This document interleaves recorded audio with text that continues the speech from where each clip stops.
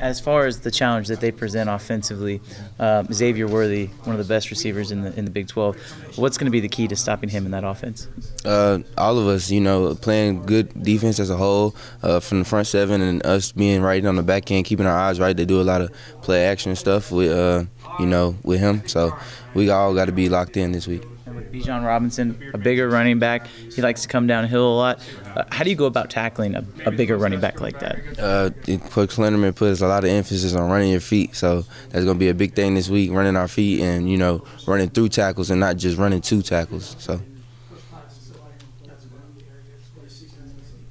Looking back now, after you did last weekend what you did, does that make the TCU loss even more frustrating that you had a whole nother level of play that you didn't put out there?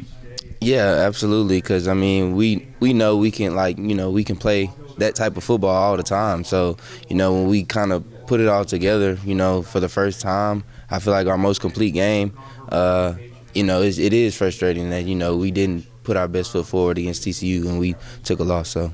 What's the sideline like during the course of not just a blowout, but when you guys are playing that well as a collective unit?